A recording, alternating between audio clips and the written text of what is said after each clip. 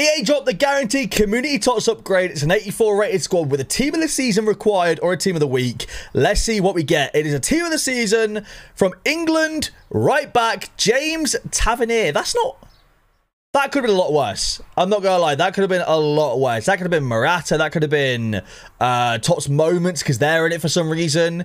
I'll take that. That's not awful. I've also got an 85 times 5. Come on, let's get team this season this as well, EA. Nah, no TOTS. I didn't think there would be. These have been terrible for me for some reason. Casemiro, 89 Cassie. What about Danglers? 88. Good fodder, in fairness.